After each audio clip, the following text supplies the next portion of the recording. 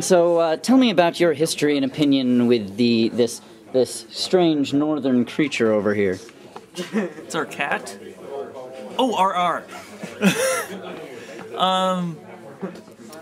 I've known of RR since season 1 of what?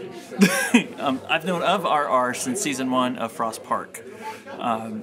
Didn't say more than 2 or 3 words to me until about 2 or 3 months ago when I became kind of a regular at Claw Open Swim and was at most of the Frost Park this year and started making comments and on threads other than Frost Park and stuff like that. And now we talk a lot more. He's a neat guy. Once you get to know him and kind of opens up and you can talk to him, he's really cool.